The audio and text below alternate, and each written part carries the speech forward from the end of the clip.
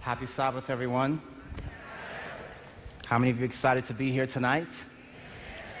Pray with me, please. Heavenly Father, our time is running out. We are in a race against the clock. Help us to finish strong tonight. In Jesus' name we pray. Amen. Have you ever felt the pressure of time? I have 38 minutes and 43 seconds to tell you what I need to tell you.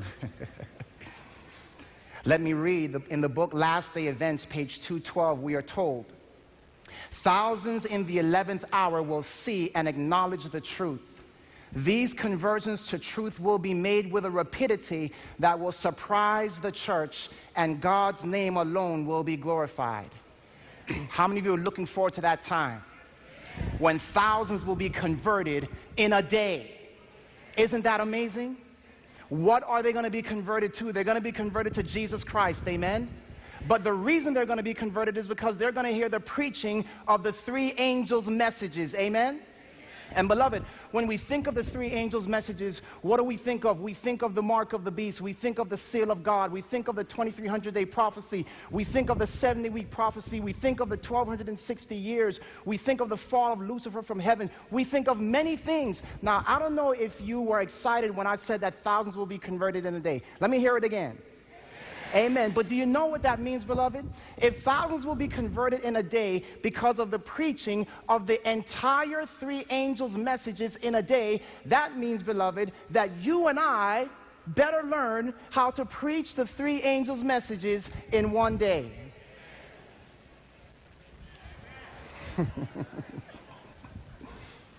Amen. Let me ask you something. How many of you have a favorite movie? I know that you're Adventists, you don't go to movies anymore, but you used to have a favorite movie. Yes? If I were to ask you to share with us your favorite movie in about 15 minutes or less, knowing that that movie covered a certain period of time, maybe 10 years or 20 years or 50 years or 100 years, how many of you think you could share that movie in about 15 minutes or so? Amen? Now, how many of you think you could share the great controversy, the whole thing, in about 15 minutes or so?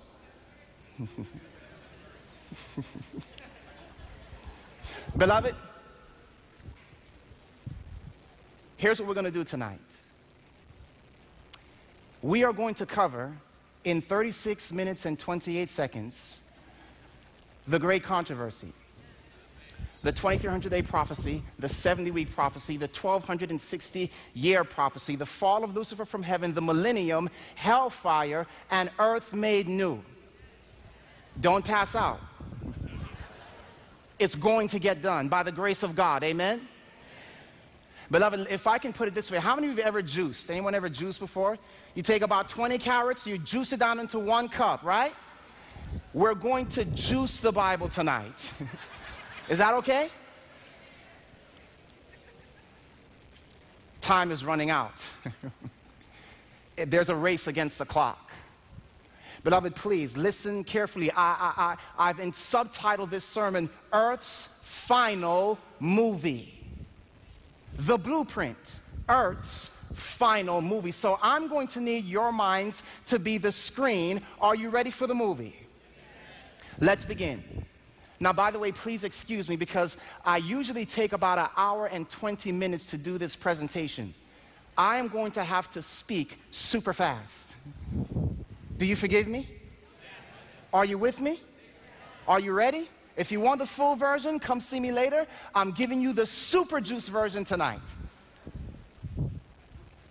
The book of Ezekiel chapter 28 begins with an angel begins our story with an angel by the name of Lucifer. Lucifer is described as a covering cherub. What, everyone? Covering cherub. Now, to understand what a covering cherub is, we must go back to the Old Testament, to the book of Exodus, where in Exodus 25, the Bible describes a building that God had instructed Moses to make. That building is called the sanctuary, and inside that sanctuary was a most holy place, which was a reflection of God's throne room in heaven. Are you with me?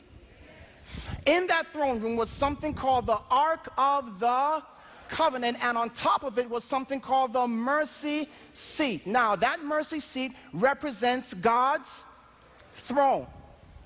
Now, the mercy seat rests upon the Ark of the Covenant. Listen to what that tells us, beloved, that in heaven, the foundation of God's throne was his law, because that's what's found in the Ark of the Covenant. Are you with me so far?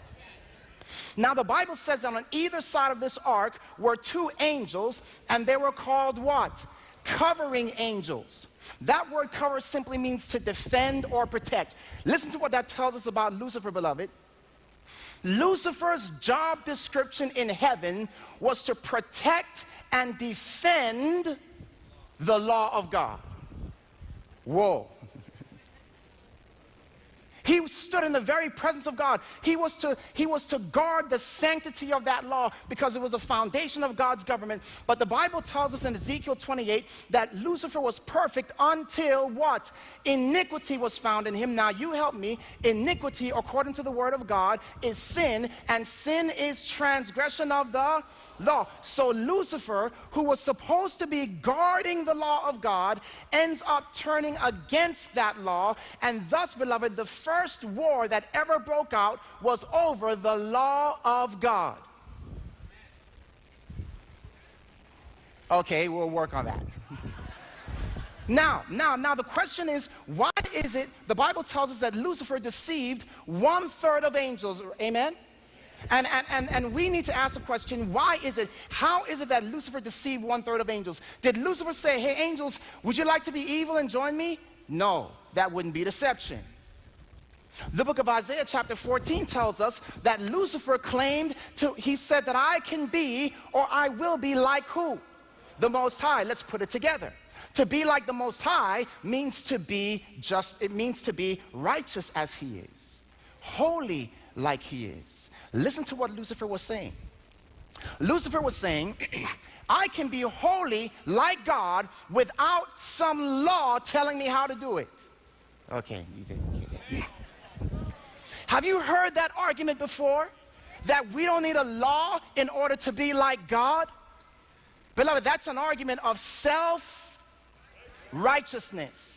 And that's what deceived 1/3 of angels in heaven. Lucifer didn't say, hey, I want to be evil. He said there are other ways to righteousness other than obeying God. That's how the rebellion began. That's how he deceived 1/3 of angels. So how many of you are following me in the movie so far? The Bible tells us that Lucifer and his angels were cast out. The question now becomes, why is it that Lucifer was not immediately judged? Have you ever asked yourself that question? Very simple, beloved. The answer is a profound one. You see, in the book of Deuteronomy, chapter 19, verses 16 through 19, the Bible lays out a principle there given to Moses and the children of Israel. Whenever a controversy arose between two parties, there had to be a third party, or what, everyone? A third party to discern between the two. That's only fair, isn't that right? Now, let's take that very same principle and bring it back to our story in heaven. When Lucifer and his angels rebel, how many sides are there in heaven? 2.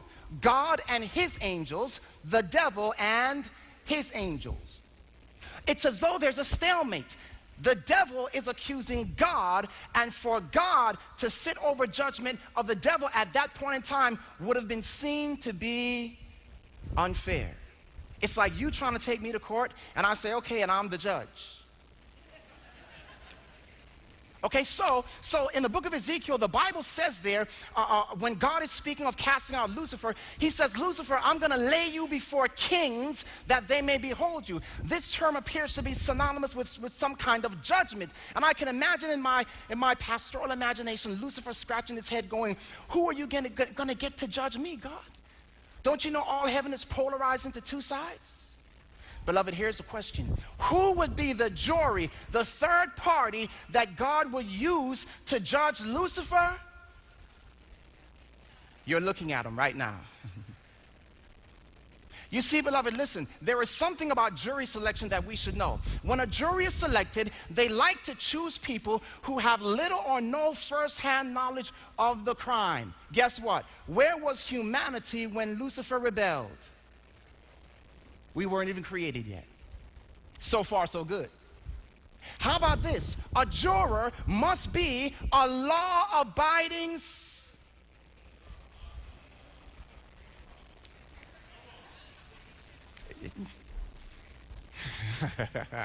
a juror must be a law-abiding citizen. And beloved, we know that Adam and Eve were created with the law of God written on their hearts. And number 3, beloved, a juror must be able to discern between right and wrong and must not be swayed by public opinion. 1 Corinthians 6 says, know you not that we shall judge angels? We are the kings that God created partially to serve as jurors. Let me tell you something. Jury duty, don't skip out. So, beloved, Lucifer sees this creation of man and he goes, are these the ones that ought to judge me? What shall I do? What shall I do? Beloved, if you had access to a jury that had your fate in their hands, what would you do? Seek to bribe the jury.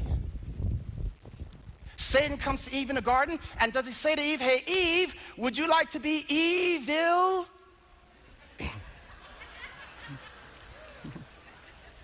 No. He says, Eve, you can be like, does that sound familiar? It's the same thing he said to the angels. Are you with me in your movie so far? So, Adam and Eve sin, and they are disqualified from jury selection. Jesus comes to the garden, and he gives them a promise. And, beloved, we can ultimately know that the gospel was given to restore mankind to being sound jurors who know the difference between right and wrong and who are law-abiding citizens. Are you with me so far? So now we're going to fast forward our movie scene a little bit, and now we're going to go down to the book of Exodus. And beloved, in the book of Exodus, what we find is that God is about to call a people out of captivity. Who are they? They're the Israelites. Now, beloved, listen to me. When Lucifer rebelled against God in heaven, he didn't like God's way. God's what, everyone? God's way. Do you know what Psalm 77 verse 13 says? It says, thy way, O God, is where? In the sanctuary. So when Lucifer rebelled against God's sanctuary in heaven, he was really rebelling against God's way. When God calls the children of Israel, and he is getting ready to use them as his people who are to bring salvation to the world, he gives them something special. I call it the blueprints, or God's GPS. The gospel plan of salvation. Thy way, O God, is in the sanctuary. And beloved, what happens is that when you're looking for the way, it means that you must be lost. So God, he looks down at Israel and he says, Israel, I'm going to give you a special gift. In that gift is the way. I want to use you to take this way, this GPS, to the whole world. So now you can begin to understand how much Satan have felt when he saw the replica of what was in heaven now on earth. Wait a minute. This is the thing that is to guide all people to salvation. We hate it. We're going to destroy it, and we're going to destroy the people who possess it. We cannot allow this truth to go into the world. You say, Pastor, so this blueprint, what do you mean blueprint? Like how is it the path of salvation? So we're going to take a look. Now, I'm going to put a picture up on the chart, up on the screen, and it'll probably only be there for a little while. I'm going to need you to memorize this picture because I'm not going to be able to put it up very often. All right, are you with me? Do you see the picture? Is the picture up there? No picture. There we go. Now, you help me. When you took a bird's eye view of the sanctuary, when you went into the outer court, you came to two articles of furniture. They were the altar of sacrifice, that's right down there in the bottom, and then there was the laver. Now, the altar of sacrifice is where animals are what? Sacrificed. And by the way, what does that represent?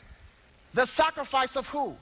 Jesus Christ. Very good. Then you have the laver. That's where the priest would wash their hands and their feet. And beloved, that symbolized simply what in the gospel? Baptism. Very good. You go up and you see the table of showbread, and the table of showbread represents what? The word of God. Man shall not live by bread alone, but by every word that proceeds out of the mouth of God. Then you have the altar of incense, which represents our what? Prayers. Very good. And then the 7-branch candlestick represents what? It represents the Holy Spirit, but our witness through the Holy Spirit. Ye are the light of the world. A city set on a hill cannot be hid, neither do men light a candle. It's your witness. And then you got into the most holy place, and there was the Ark of the Covenant. So there goes our blueprint. Now, do you have the picture? You remember this picture? So, how is it that this sanctuary is God's gospel plan of salvation? Well, if you'll remember the picture that you just saw, if you were to trace around the outer edges of the articles of furniture, do you know what you find? You should know because you saw it. You see a cross. Somebody say amen. Can you imagine 3,000 years before Jesus comes upon the scene, the sanctuary prophesied that Christ would die on a cross for our sins? He says, I am the what? Way, the truth, and the life. Not only that, beloved, but as you look at that sanctuary, you also find something else very interesting. Because in each place where an article of furniture is, there Christ was wounded. Nail in the left hand, nail in the right hand, a crown of thorns on his head. He died of a broken heart, nails in his feet. Beloved, even to the point where when he was pierced in his side. Okay, all right. Blood and water come out.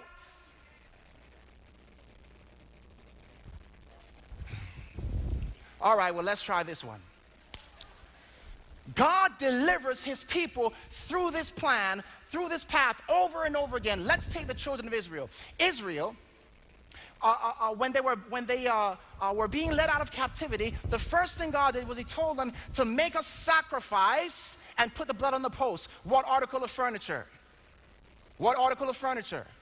The altar of sacrifice. Very good. That's Exodus 12. In Exodus 14, they're on their way to freedom, and then Pharaoh says, what have I done? I changed my mind. Go get them. And what does God do? He opens the Red Sea. Come on, someone. What is that? It's the laver. It's baptism. Whew. After they get to the other side, that's Exodus 14, after they get to the other side in Exodus 16, guess what happens? They're like, we're hungry. And guess what God does? He rains down manna.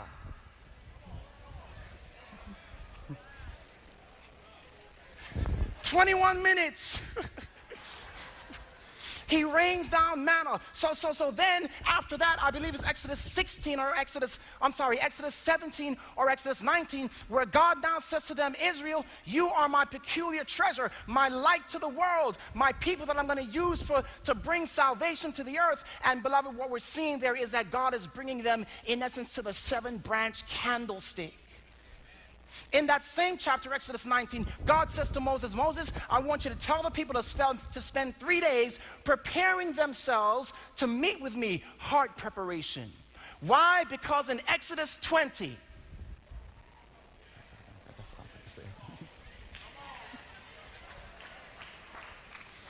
in Exodus 20, beloved, God comes down and speaks what? The 10 Commandments. Let's just do a few more. Is that okay? Jesus is born in a manger among animals. We might say he was born on the altar of sacrifice. He is baptized at the age of 30. That's the laver.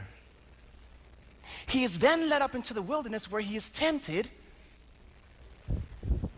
The first temptation. You thought I was making this up? Turn this stone into bread. Second temptation, throw yourself down from this cliff and offer up presumptuous prayer to God. Third temptation, I know you came for your people, your 7-branch candlestick. Bow down and I'll give you your people. Jesus overcomes all 3 temptations and goes on to preach the law combined with the mercy of God. Or we could reverse it. Jesus left heaven, his throne, lived a life of prayer, lived a life based on the word of God, let his light shine, was baptized, and then crucified. Which way do you want it? Which? But beloved, ultimately, listen to me. How about this? Matthew, Mark, Luke, and John all deal with the sacrifice of Christ. The book of Acts is about baptism of the Holy Spirit. That's the laver.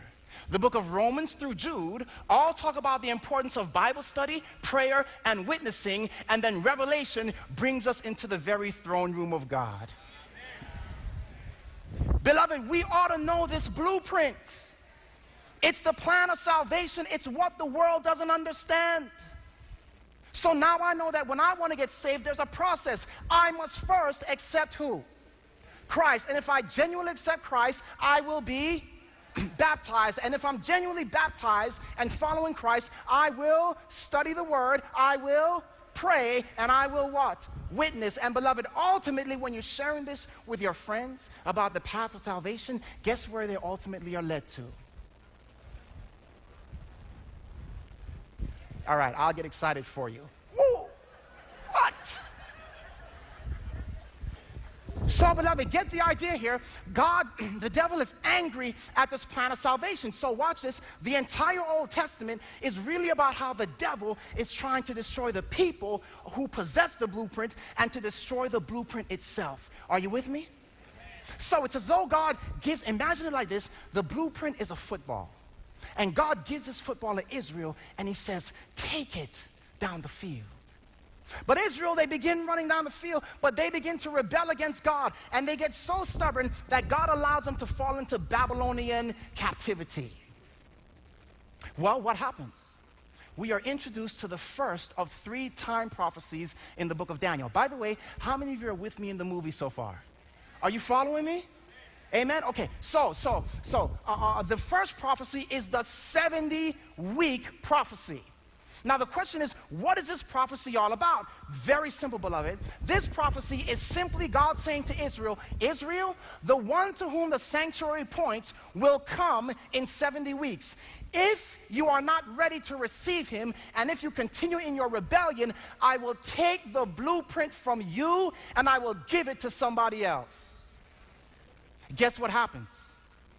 Israel comes, Jesus comes, Israel rejects the Christ. You know what happens when he dies? The veil in the temple is rent in two, signifying the end of the earthly blueprint. Jesus, after his resurrection, ascends to heaven in a heavenly sanctuary, and the blueprint, the ball, is taken from literal Israel and given to spiritual Israel. Guess what? We just went through the entire Old Testament, and we have 16 minutes to go. The clock is ticking. God gives Israel the gift of tongues so that they can take this message of a heavenly sanctuary and a heavenly high priest into all the world. And off Israel goes down the field. Nothing can stop them. Satan says, I got to stop these guys. So what does he do? He raises up first literal Israel to attack spiritual Israel. And then he raises up literal Rome to attack spiritual Israel. But he finds that every time a Christian dies, it's working against him, because their seed only what? Multiplies. So then he says, I've got to change my tactic. And beloved, that introduces us to the second of 3 time prophecies in the book of Daniel, the prophecy of the 1260 years. And beloved, this prophecy simply stated that there would rise a power called a little horn, and this little horn would seek to cast down God's blueprint. Are you with me so far? Are you on the edge of your seats? Are you following your movie? So the question then becomes, how does the devil use this little horn power, this counterfeit spiritual power, to cast down God's sanctuary? It's very simple. We're going to put our chart back up on the screen again. What happened during the Dark Ages? That's a 1260-year period. What happened? The church of the Dark Ages cast down the truths that were being taught by the sanctuary. Pastor, what do you mean? Very simple. The altar of sacrifice, which represented Christ's sacrifice, was cast down and replaced with a teaching called penance. Christ's sacrifice is not enough to pay for your sin. You must pay penance. The effectiveness of Christ's sacrifice was cast down, and something was taught in its place. Well, what about the laver, which represents baptism? The church of the Dark Ages said, we're going to substitute infant sprinkling in the place of genuine baptism that calls for confession and repentance. Not only did they do that, but they went up into the holy place and said the table of shewbread, which represents the word of God, man, you can't understand the word of God for yourself. Only the priest can explain it to you. And they said, listen, the traditions of the church are more important than the word of God. Not only did they do that, beloved, but they reached up unto that altar of incense, which represents prayer, and they said, you can't pray to God. You have to go through priests. In fact, they even created their own two-compartment room divided by a curtain. Okay. With a man sitting in the place of God, hearing the confessions of other men. They put out the light of the church, thus creating the Dark Ages, and then they went up into the most holy place and took the law and took that seventh-day Sabbath and cast it down and put in its place a first-day Sabbath. Shall we despair? What is God going to do now? Can you see it in your movie? Because, beloved, listen, there was one more prophecy called the 2300-year prophecy. And this prophecy stated that at the end of 2300 years, which would be in what year? 1844. At that time, the sanctuary would be what? Cleansed, and some Bibles say restored. So watch this. You know what God begins to do? Over a period of 500 years, he begins to restore every truth that had been cast down during the Dark Ages. There was a man by the name of John Wycliffe who comes upon the scene in the 1300s. And what John Wycliffe does is he translates the Bible into the language of the common people, thus restoring the table of showbread. Amen? Beloved, if I was living in the 1300s, I've been following John Wycliffe all around. But in the 1400s, a man by the name of Martin Luther is born. And Martin Luther begins the Protestant Reformation in the 1500s. And what Martin Luther does is he restores the truth that it is a sacrifice of Christ that pays for our sins, not penance. Are you with me? If I was living in that time, I think I would have been a Lutheran. Praise God for the Lutheran movement. Beloved, in the 1500s, a man by the name of John Calvin also comes upon the scene, the founder of the Presbyterian movement. And John Calvin has a special burden for prayer. He says we can go directly to the throne of God for ourselves. And what John Calvin does, beloved, is he effectively restores the altar of incense.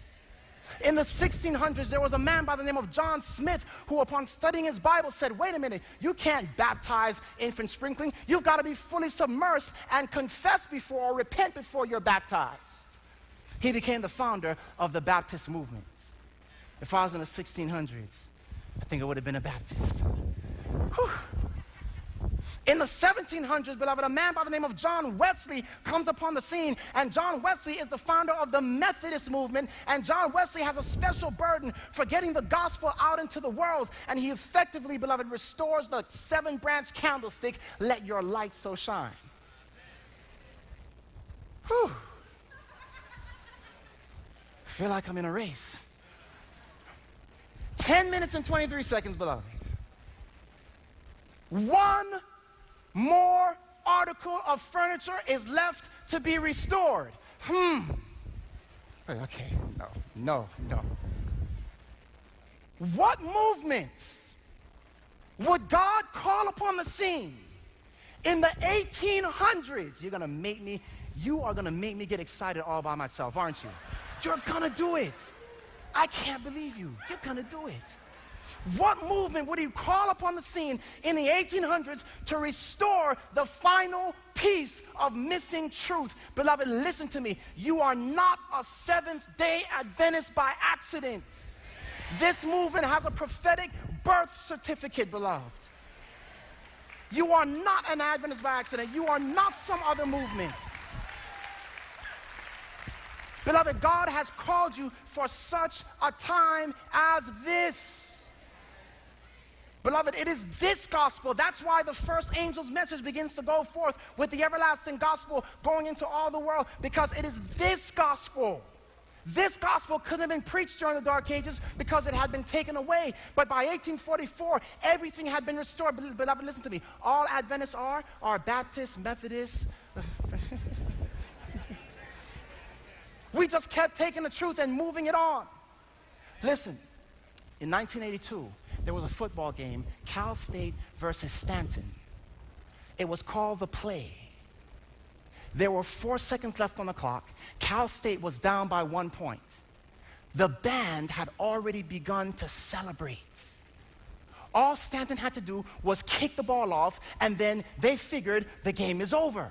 What are the odds of the other team returning the ball and winning?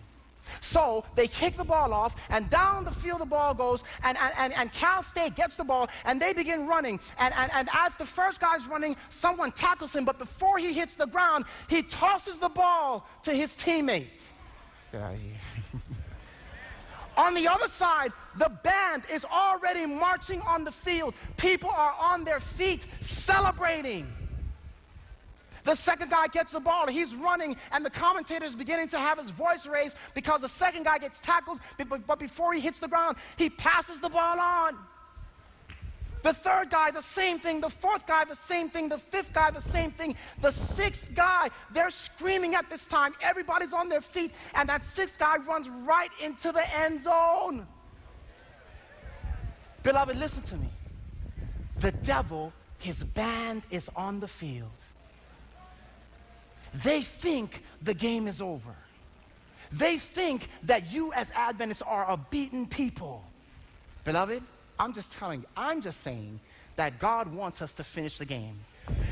That's all I'm saying. Beloved, listen to me. There is no time left on the clock. Okay. 1844 was the last time prophecy.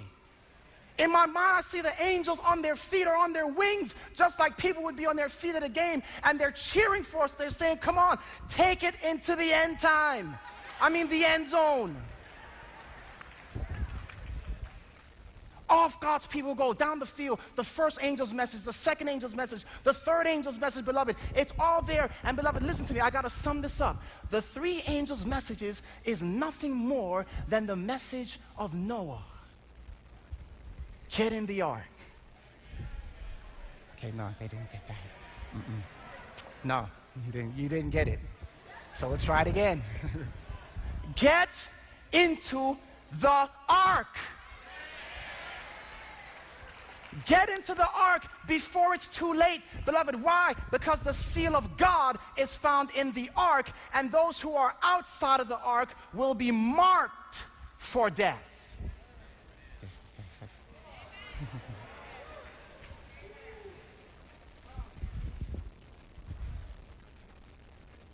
The angels with the 7 last plagues are seen coming out of the most holy place. Why? Because those who received the plagues are those who rejected what was found in the most holy place. Our message is to get into the ark. Psalm 91 says, he that dwelleth in the secret place of the Most High shall abide under the shadow of the Almighty. And you jump down about 10 verses, it tells us that no plague, okay, no plague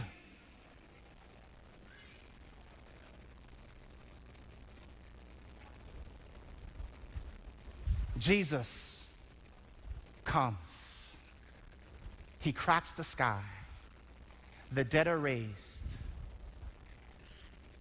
They go to heaven for jury duty.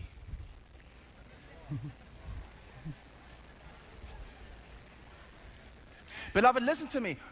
When the books were opened back in 1844, it was very simply this. Satan is accusing God's people, and the reason God opens the books is not to try to condemn you, but to prove Satan a liar. So that when Satan says, he did this and she did that, God says, well, my book says that they repented.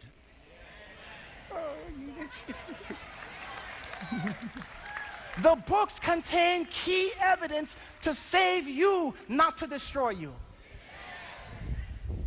So the angels say, just and true are thy ways, O God. You judge righteously. Now, when the judgment begins at the millennium, what happens, beloved, is that the righteous get to see the books, and they too join the chorus of angels. Just and true are thy ways, O God. And now we get to the end of the millennium when God comes down and he resurrects the wicked dead. And beloved, the Bible, well, we are told that, listen, when the wicked dead are resurrected, in that time, this world will turn into the biggest movie theater the earth has ever seen.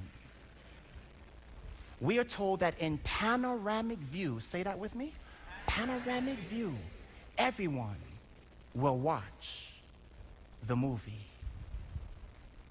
Earth's final movie. Ellen White says each actor recalls their role. Beloved, I want you to read. This is reality TV. This is no make-believe.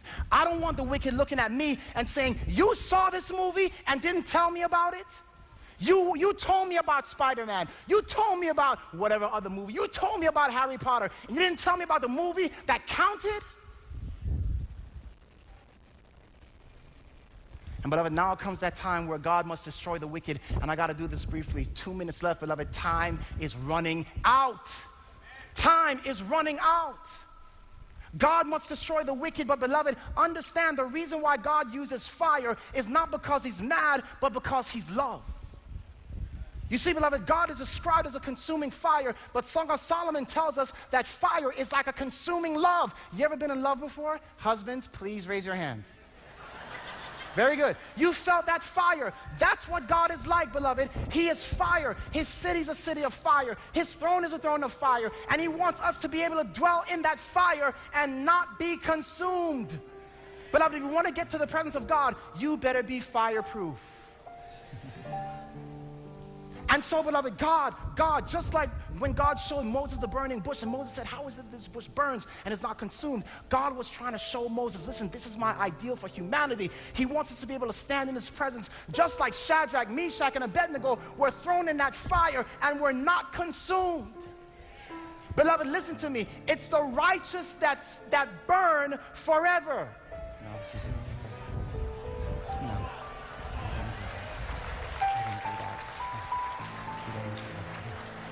The wicked are not fireproof. They burn up. God will not allow them into heaven because heaven would be hell for them. Do you see how the devil flips it? God, with those great big arms, stretches out and embraces the wicked one last time. And in that embrace, the wicked feel the love that they have rejected. And they say, just and true are thy ways, O God. There is a unanimous decision to destroy the wicked.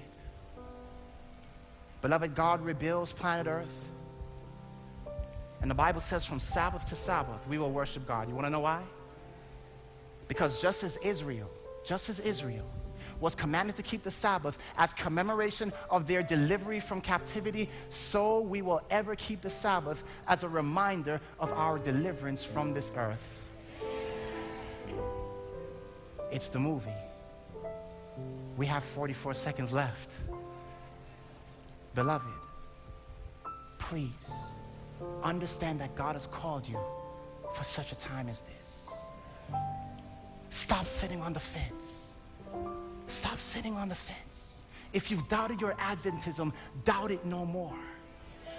If you said, I can't give a Bible study, I can't understand, listen, please know that God has a plan for you. Listen, can you imagine giving this study to somebody? And just having them hear these words of truth? Beloved, listen to me. God, how many of you believe God can use you? Do you believe God can use you?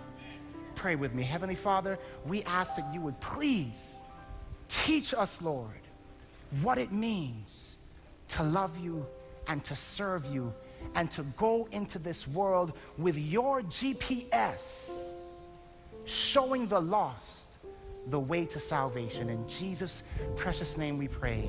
Amen and amen.